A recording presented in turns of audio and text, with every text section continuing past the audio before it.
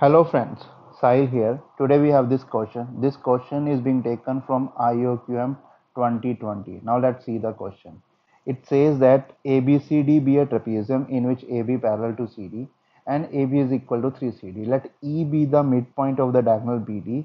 If area of ABCD is equal to n times CDE, we need to find the value of n.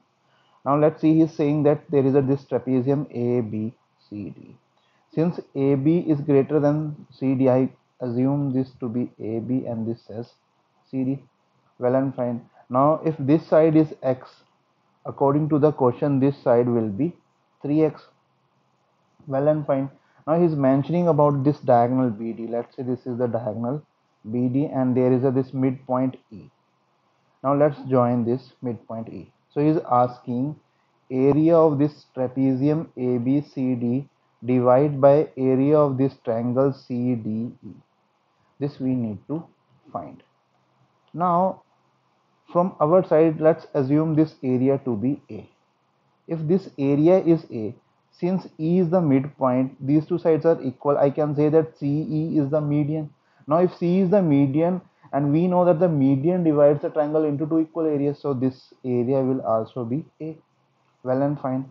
Now from our side, let's assume this height to be H. Well and fine. Now for this triangle, this complete triangle, if I ask you what is the area of triangle BCD, that is 2A. And if we use the formula, it will be half into this height H into this base X. We can say that, so from here I'm getting H is equal to 4A by X. Well and fine. Now let's come to this whole trapezium. Now we know that area of trapezium ABCD is what?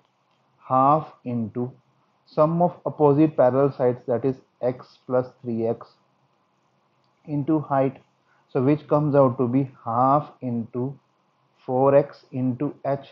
Now put this value of h here. What I am getting is half into 4x into 4a by x. This x got cancelled, this 2 got cancelled, so I am getting 8a. Now this ABCD area is 8a and this CDE area is a, so this AA got cancelled. We are getting 8 as our final answer.